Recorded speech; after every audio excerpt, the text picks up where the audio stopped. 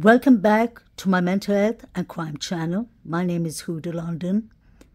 I'm a licensed cognitive behavior therapist, that's a CBT therapist, and a licensed mental health counselor. This is for entertainment purpose only. Please like, share, and subscribe. May the victims rest in peace. This is one of the police body cams that has never sat well with me. I do not like to talk bad about any victims, but since this is a quadruple murder case, we need to analyze this a bit. This was the second time the police came to this residence. Actually, the third time, I believe, that night. They spoke to Madison Morgan on the phone once. When the officers came to this noise complaint from the neighbors, I assume, Xana Conodal, may she rest in peace, opened the door. I couldn't ignore this as a therapist, honestly. I personally believe that Xana could have been tired, but something is not right in this picture.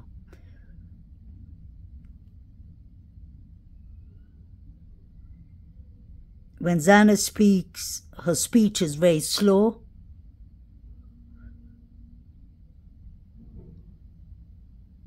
It seems like allegedly she could be on medications.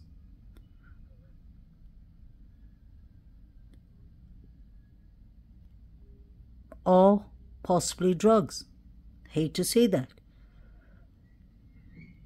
What is the thing that surprises me is that these police with the body cams have come a couple of times to this house at the same night.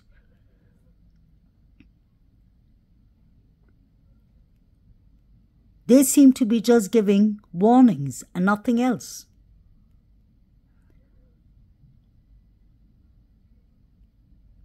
I'm sure a police officer is well trained to see the pupils of somebody's eyes,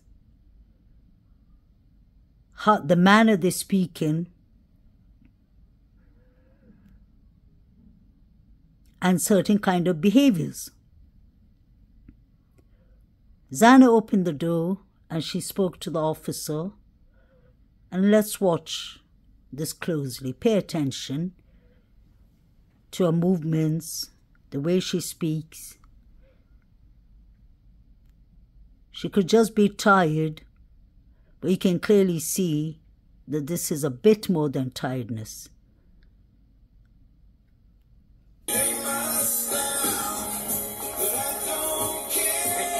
Turn the music down. Turn the music down. Hey guys, second time. I need somebody to come to the door. Alright, we'll get someone to come to the door. Music stays off. Party's over. Yes, sir.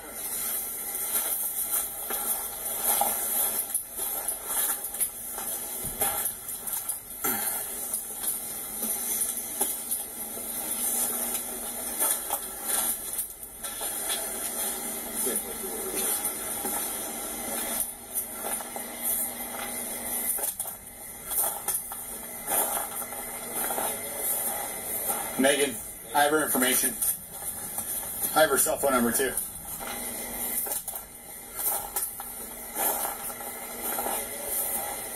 Megan, I have her information. I have her cell phone number too.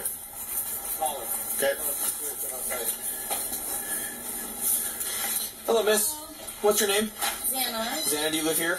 Yes. Okay, did Megan talk to you earlier? No. Okay, does Megan live here?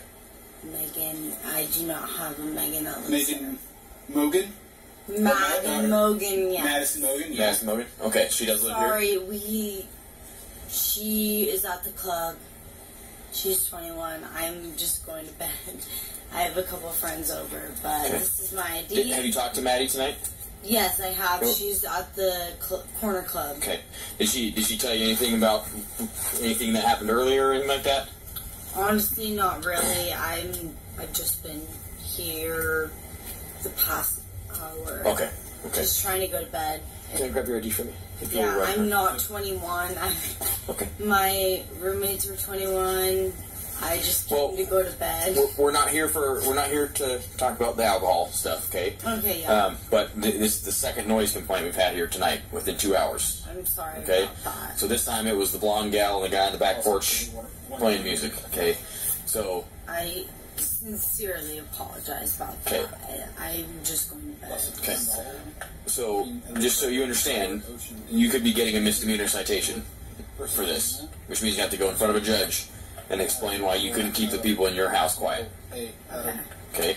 We've already talked to Maddie once and told her the same thing. Okay? The only reason she's not getting a ticket is because she's not standing here in front of me. But I'm telling you right now, if we have to come back, you're getting a ticket. Okay, so you will have to go see a judge. I'm fine right now. You're not getting a ticket right now? I'm just trying to go to bed right now. I mean, I understand you guys. You're coming here. I'm just going to bed. Okay. Well, understand that you're responsible for the residents. Okay. So whoever else is here, if they have a safe way to get home, you need to kick them out. Okay. Or tell them to come inside and be quiet. Okay. Because the houses that are on this hill all the way around here, we can hear you from clear down the road when we were coming up here. We can hear the music. Okay. And that's, I'm so sorry. We're past the point of having polite conversations, okay? Because the neighbors are being kept up, okay? I'm sorry. It's just like... Is the blonde gal and the guy up there, are they roommates too? I'm sorry, what? The blonde gal and the guy that's upstairs, are they roommates too? None of my roommates are home. Oh, okay. These are all my... That was interesting. The officer asked Zano, may she rest in peace, if the blonde girl and the blonde guy upstairs lived there too.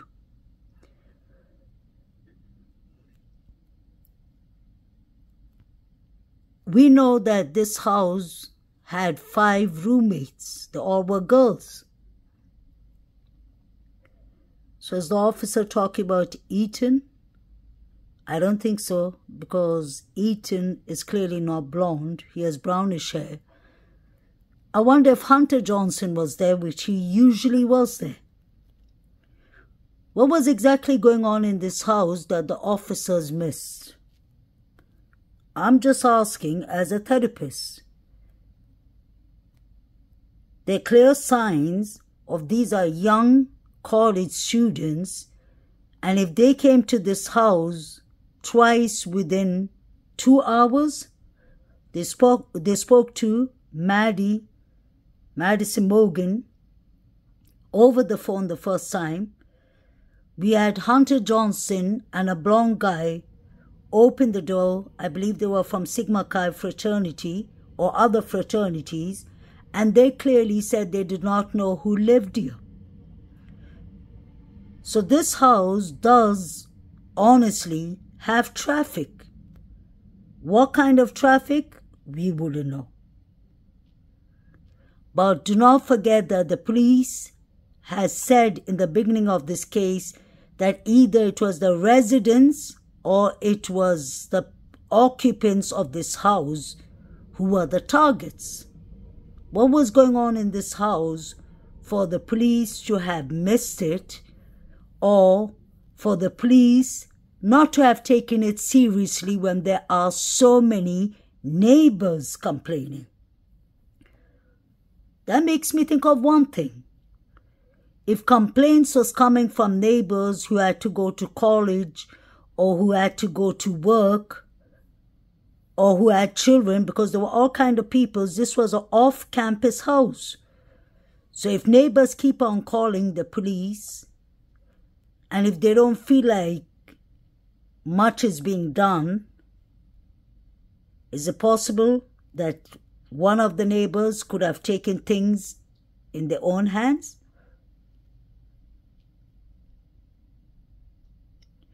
Since this house had, let's be honest, may they rest in peace, but we need to figure this out.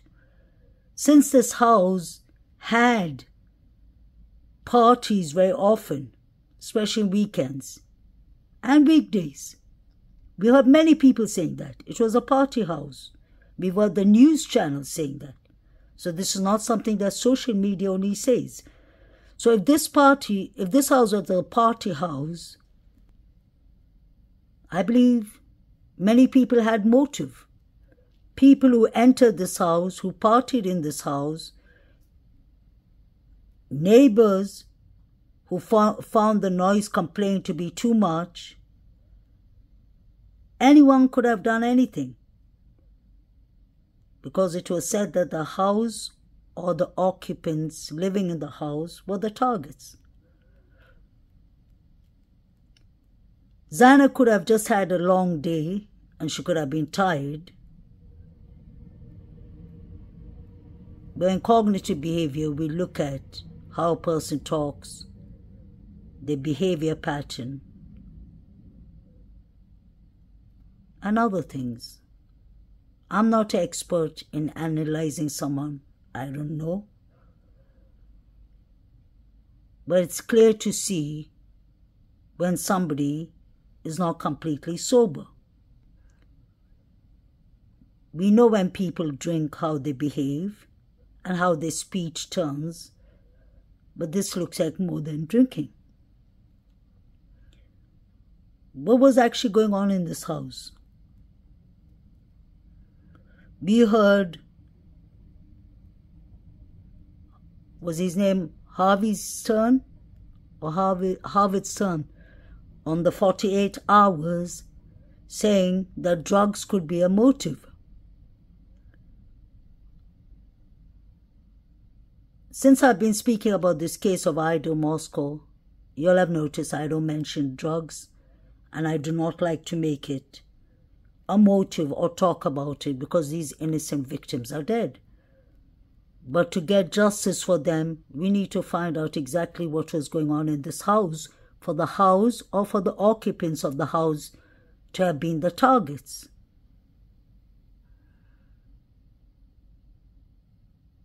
Was there any drug debts owed in this house? Was somebody in this house dealing with illegal substance? The reason I ask is we have clearly seen Emma Bailey in this house, and we know what Emma Bailey deals with. In case you all do not know, Emma Bailey and her boyfriend Demetrius Robinson sold drugs to our young 19-year-old man, a student, who overdosed of, it was laced with fentanyl. We don't know how or what happened, but the case was dismissed and they weren't arrested. Nobody knows the reason, but we know clearly that they were taken to court for that and they were arrested in the beginning. Once you see Emma Bailey walking into this house, which we've seen, it obviously brings questions. We've seen Emma Bailey on the body cam of Washington Pullman when she was arrested and when she was supposed to be talking to a lawyer in the private room. She clearly took something from, y'all know where, from her backside, and she threw it in the bin. She looks like somebody who has a criminal background, who knows a lot about drugs and deals with drugs, because we clearly know that a young man overdosed. What was Emma Bailey doing in this house? Who was she friends with? Allegedly, there was rumors that she was friends with the sixth occupant, the sixth roommate in this house, for whatever reason wasn't living there anymore. We've seen Emma Bailey taking pictures with Dylan Mortensen, the surviving roommate. What was going on in this house? The officer's looking directly into Xana's eyes. Can't he notice there's something clearly not right? Wouldn't it have been fair for the officer to call his chief and get a warrant to search the house? Because to start with, they have a good reason to get a warrant, because this house has a lot of complaints from the neighbors. The music is loud. You'll hear the officer saying clearly that the music is heard way down the hills. The officers keep on saying you will get a citation for this. What is the citation? Why don't they warn them that you will get arrested and we will come and check in the property what exactly is going on? But I don't know how officers in Idaho, Moscow work, because clearly I can talk about the country I live in, and I know in London this would have been a serious matter. You would have got all the police coming in with a warrant or kicking in the door to find out what is exactly going on, that this house has so much complaints. And that could have actually saved the 4 victims. If these parties were stopped, if these students were reported to the campus, if they were reported to the deans and to the principals, even if they were kicked out from the university, they still would have been alive. I'm being honest. More could have been done. More should have been done. And I don't understand why nothing was done.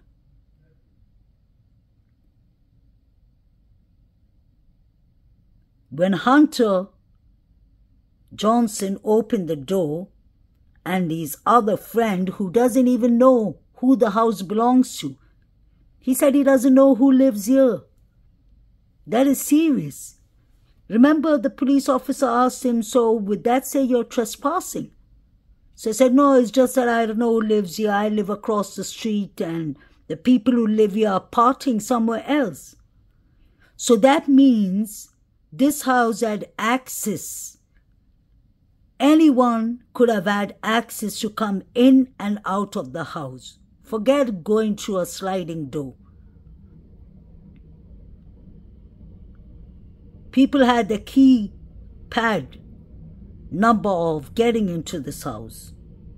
And this is really disappointing that law enforcement took it lightly. These are young students. We know what college students are up to. But when you get a complaint from a certain house very often, and it was called the party house, why wasn't the party shut down? These 4 students' lives could have been saved. With a serious warning, the police should have shut down the parties. Police, law and enforcement are made for certain standards. The standards is to keep the peace, but the neighbors are being disturbed. Their job is to make sure that illegal substance is not going on. Allegedly. I'm not saying that it's a guarantee or it's a fact that Xana was on something, but you can clearly see, if you look and analyze properly, Xana could have been on prescription drugs too. But still she was on something. Her speech was really slow and dull. She was dragging her words. I do understand that she's paranoid, she's anxious because the police have been there the second time. But you can see that something is clearly wrong. So what was going on in this house?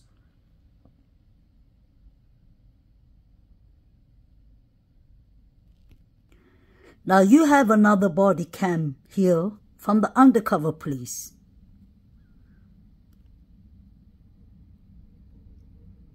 This was the same night the horrific quadruple murders happened.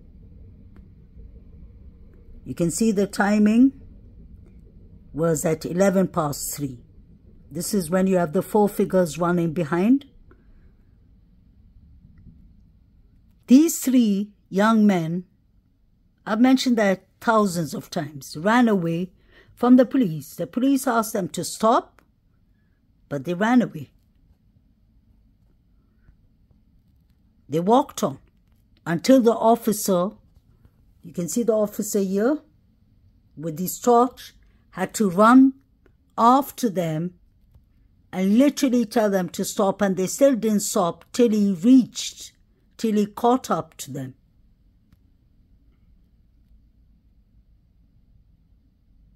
Why are these young students running away from the police? What do they have to hide? What is happening in Idaho, Moscow? Just a question. The way I usually know, if the police tells you to stop and you run away, you get arrested. And they check you. They check your pockets to find out, why were you running away from them? Who runs away from cops? Someone who has something to hide usually. Whether it's a weapon, whether it's drugs, whether it's illegal substance, whatever. If you have nothing to hide, you wouldn't run away from the police. So what are these 3 gentlemen acting suspicious about, walking away from the police? The middle one has his hands in his pocket. The other one has his hands crossed. He hardly puts his hands down. Look at his shirt, look at his pant, the one in the corner. He looks like the clothes are too small for him. He has on female clothes. If you ask me, people could think otherwise. But we all analyze things from a different way. What were these 3 young men running from? Why were they running? And I wonder what they threw in the field. Because they refused to stop, and it was dark, and the police brought them back to this stop. But they walked a further distance inside the field, so we don't know what they could have thrown, whether it's a weapon. This young man has on Vans, the pair of shoes. Wasn't that the latent print that was found in front of Dylan Mortison's room?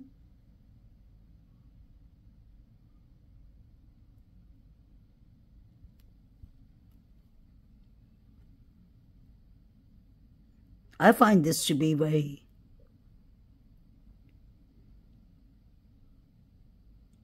I don't even know the right words to say. I don't find this to be right.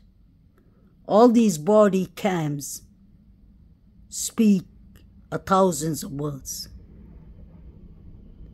It says a lot. Actions speak louder than words. So it's clear for me to see that these students did not fear law enforcement. The fraternities and the Greek-style life have this code of not snitching on each other, not calling the police. So if anyone knew what was exactly going on, they wouldn't have called the police.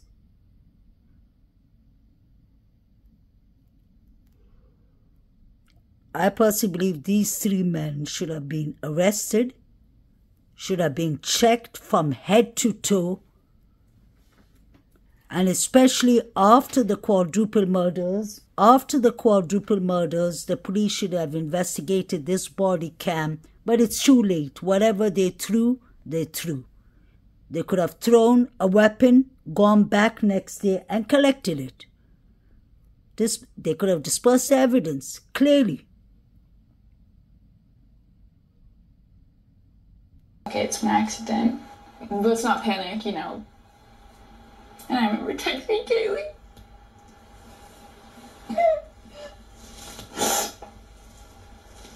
see if she was okay.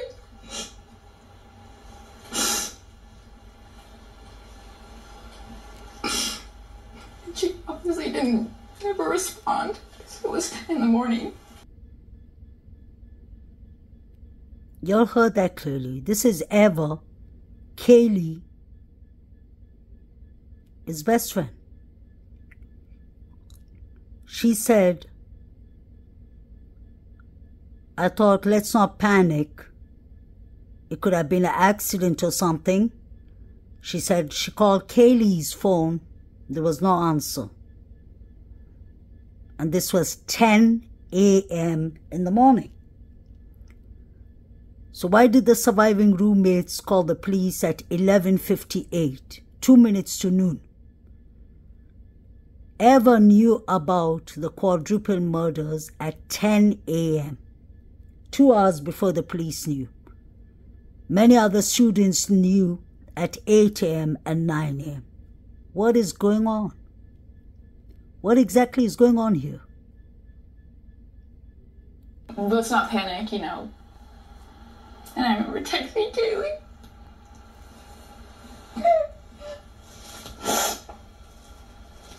See if she was okay.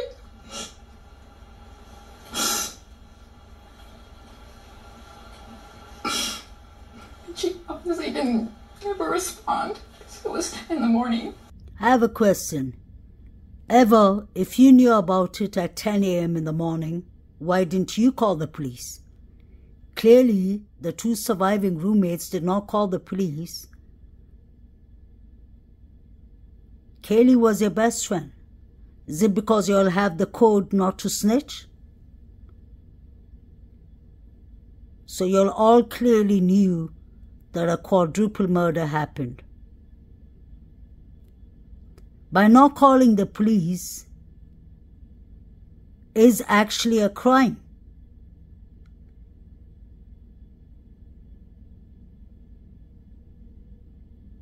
That's a felony. So what was going on? I'm sure if they knew it was Brian Koberger who did these horrific crimes, they would have called the police immediately because he's from Washington Pullman. They wouldn't have had a problem snitching on him, I doubt. Allegedly. That's my opinion. So was it someone in the fraternities or the sororities, the Greek lifestyle, who knew about this, who knew who was involved, and is that the reason they didn't call the police? Just a question. This is not the first person you knew about the quadruple murders at 10 a.m. So Eva, by law, it's your duty to call the police. This was a quadruple murder. Everybody in Idaho, Moscow knew. The Sigma Chi boys knew since they came and opened the door and saw Xana and Ethan allegedly unconscious, although it was a bloody crime scene. That is the reason I say it was somebody, I personally believe, who knew the students. It was the people partying in the house. This could have had anything to do allegedly with money, with illegal substance, with revenge.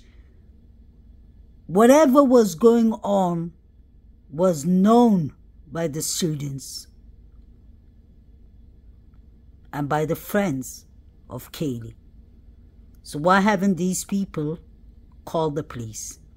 Why aren't they releasing the 911 call? Don't you find that interesting? Is it because more secrets will come out? So this is no longer about the surviving roommates. This is about close friends. Knew before the police. The police were the last ones to know.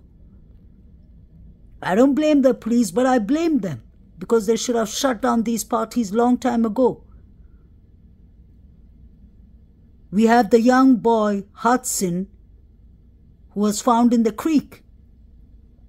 in January 2022, we have this young girl, Hannah Clear, who died allegedly of an overdose, and her body was found 3 days later after her father made a welfare call. We have a quadruple murder here. So what's going on?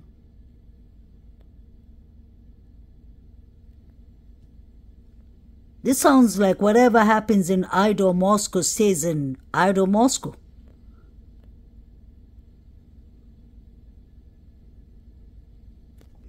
This is another body cam, although this is daytime. Kaylee's here and we have Hunter Johnson here. Hunter Johnson practically lived in this house.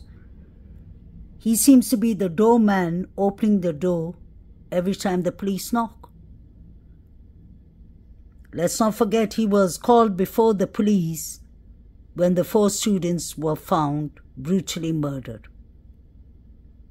If the students knew about this quadruple murder in the morning around 8, 9 and 10, like we've heard, don't you all think that the bodies were tampered with?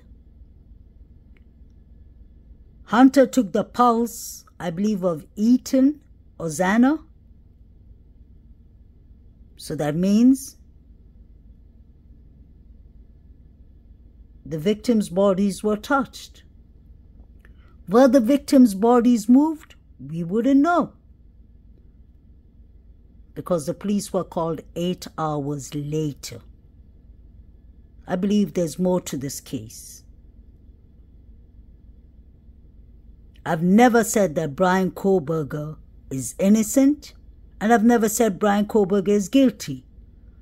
But I personally believe it's somebody who knew these students. Somebody who used to party in this house. Whether it was about money, illegal substance, revenge, hate, jealousy, whatever was going on was from locals. It was somebody who had access to this house.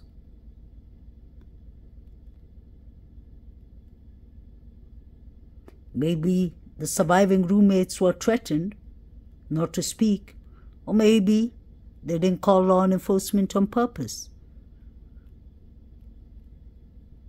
You never know what was going on.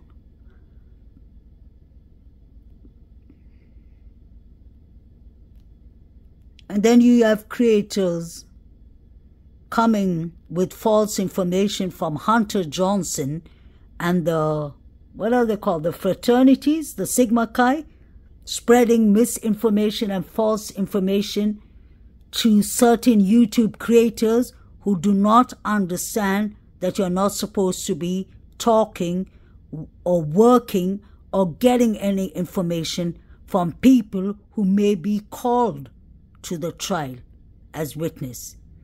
Hunter will be called because he touched the bodies.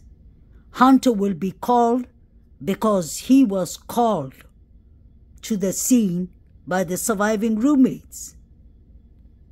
Why is the fraternity boys telling Watts' obsession about who was called, what Bethany saw? That is putting Bethany Funke's life in danger. She's a surviving roommate. Her case is on a gag order. We need to be mindful about that.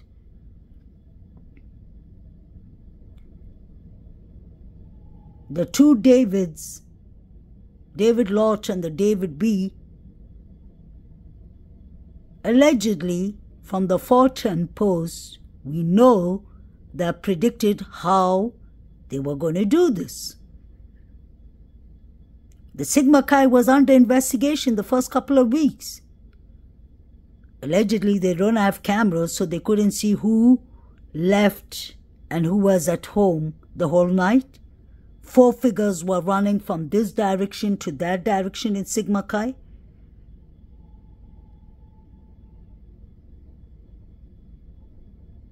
The ones crossing the field in the banned field, alcohol minor stops, were from some other fraternity I know Saeed is from Sigma Chi. These people were sending each other Venmos and all, weren't they?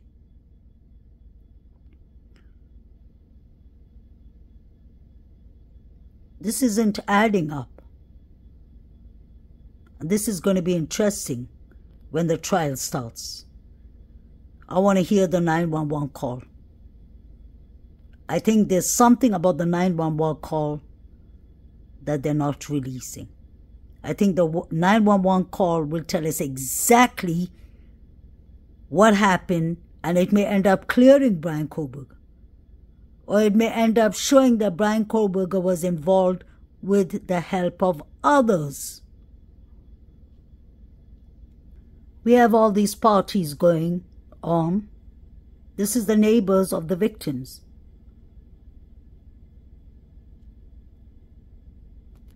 We don't know what was going on in Idaho, Moscow. That's all I can say.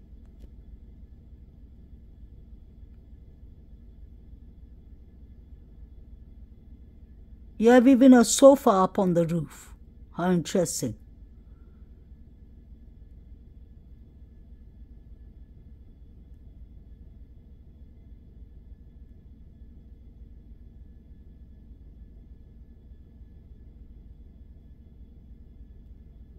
If anyone was involved, allegedly, they could have come from this house. They could have come from the Sigma Chi. Allegedly, they could have come from any of these nearby areas. Didn't Jack D live around here? And I've always said whoever did this horrific quadruple murders knew Murphy, knew the dog. The dog did not have one trace of blood on him. We've heard rumors that the dog was taken out of the house. Don't know. But it's very interesting. Why haven't the prosecution turned over the DNA from the crime scene? It was run through a public genealogical database. Called 911. We're learning that the caller was not, repeat, not either of the two roommates who live in the house and apparently slept through the massacre. So the mystery is, who did make that 911 call to police, and how did that person make the gruesome discovery? I spoke with County Prosecutor Bill Thompson. It's an essential part of the case. Whoever discovered the scene first, whoever initiated the contact with law enforcement is all part of understanding what occurred and the timeline of what occurred. He told me the two roommates may have critical information. The investigators are already talking to them and trying to get from them everything they can possibly remember about what they may have seen, what they may have heard, what their activities were, what they know about the activities of their housemates. A new wrinkle, former LAPD detective Mark Furman, yes, that Mark Furman from the O.J. Simpson trial, now lives in Idaho and is claiming that victim Kaylee Gonsalves had a stalker. I talked to one student, and I agree with this. It was twice removed from the person that said it, Kaylee. But Kaylee 2 months ago complained about a stalker. Only when this social media video shows all 5 women in the kitchen of the house they shared. We're learning that the killer, for some reason, bypassed the rooms where the 2 young survivors were sleeping. Their story was they heard partying, they heard noise, but they just, as usual, said, there's partying going on, they locked the door. Another mystery, where was Kaylee's dog the night of the killing? Why didn't his barking wake everyone up? Autopsies on the 4 students found each had multiple stab wounds. Some had defensive wounds, showing they fought with the attacker. And there was no sexual assault. County Coroner Kathy Mabbutt is describing the murders as personal. Were they found in beds? Yes. There were multiple stab wounds. The fatal ones were to the chest area or the upper body area. The father of Xana Kernodle says her wounds show she fought for her life. Bruises, maybe hurt by the knife or whatever. She's a tough kid. Whatever she wanted to do, she could do it. And we're learning that another victim, Madison Mogan, had planned to spend Thanksgiving with the family of her boyfriend, Jake Schreiger. His mother says his world has been turned upside down. There's growing anger over the progress of the investigation in Moscow, Idaho. Madison Mogan's aunt says the lack of information, statements from left field, and lack of outreach to the public to gain information has made this even more painful. On a typical weeknight, Main Street in this small college town is bustling, but not tonight. So many people are fearful over these 4 brutal homicides that many students have left campus and returned home, leaving Moscow, Idaho, a virtual ghost town. I found University of Idaho student Grace Martin, who lives across the street from the murder scene, as she joined the exodus of students heading home. Living next to the crime scene, it feels very dark. Like there's like kind of a spirit of death around a bit. Abigail Spencer, news editor of the campus newspaper, says the lack of information is fueling fear. They keep saying it's an isolated incident, but if we don't have an idea of who it is, nobody knows what to look out for, and no one knows how to keep themselves and their friends and family safe. I wonder if the detectives found a clue here.